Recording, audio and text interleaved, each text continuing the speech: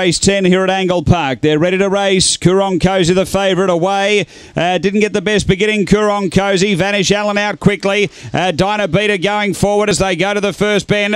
It's back last. Coorong Cozy. They swing to the back, and it's Vanish Allen in front, being tackled by Dinah Beater. Behind those barking orders running on. Next is Total Shambles. Then came Flamethrower, Canley Jack, Daff's Empire, and Coorong Cozy last. Are up to the turn. Barking orders. It's taken over. Gotten clear from Vanish Allen and Dinah Beater. Barking orders in front near home. Does enough. Barking orders first. Vanish Allen second.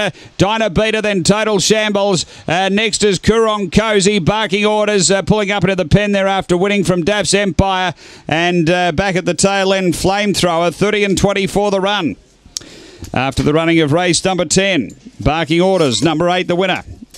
Too Strong, Matthew Payne, a Brindle Dog, October 2013, El Gran Signor, Boss Ready Made. Number 8, Barking Orders first. Second to 1, Vanish Allen. Tony Rasmussen, a Blue Fawn Bitch, October 2013. Dinah Steele, Dinah Arena, and number 6, which is Dinah Beater, Wendy Matcott. A Black Dog, November 2013, a Fleet Alex, Cheyenne Bale. It's 8-1-6-5 after race number 10 here at Angle-Park.